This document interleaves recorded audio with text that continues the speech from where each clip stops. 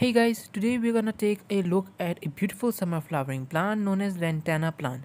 This plant loves direct sunlight, so you can keep it in 5 hours of direct sunlight or even full day of direct sunlight.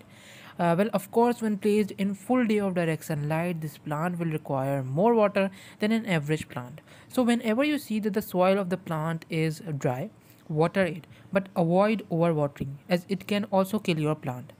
Provide it with a well-drained soil to avoid hold of excess water, which can cause root rot and also look out for a drainage hole when you are if you have placed it in a pot. This plant comes in orange, red, white, and of different combination. The flowers in this plant comes in bunches as you can see. For better growth and flowering, compost is must. So you can add any compost with 15 days gap.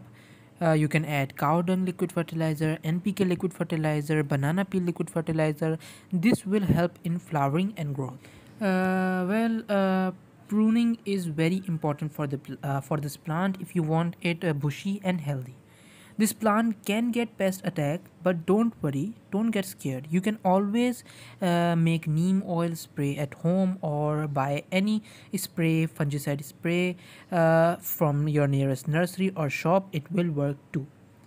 So I hope you got to learn something about this plant, and I'll encourage you guys to have at least one lantana plant in your garden because it adds a great beauty to your garden, and its care is very easy. So if you have any queries, any questions about this plant or any other plant, then you can always ask in the comments down below.